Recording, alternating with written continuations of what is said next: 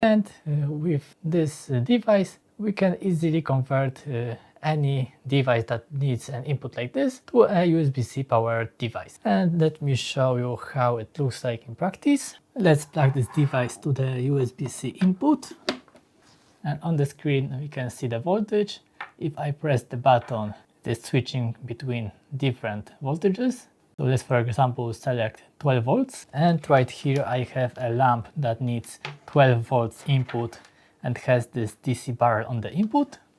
And when I connect this, I am now powering this lamp using the USB-C. I'm going to test additionally if this device can also output higher power, or is it only able to power low power devices.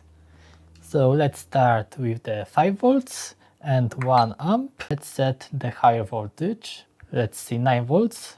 Let's see 20 volts. We have 40 watts.